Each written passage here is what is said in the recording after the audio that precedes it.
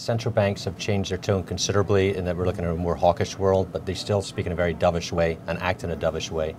I think that currencies, traditionally you've seen flight to quality where the dollar would be the beneficiary. We don't see that anymore. There's obviously anxiety in North Korea, there's anxiety over the Middle East and what's happening in Qatar, and yet for some reason the dollar's not the flight to quality, instead it's the euro.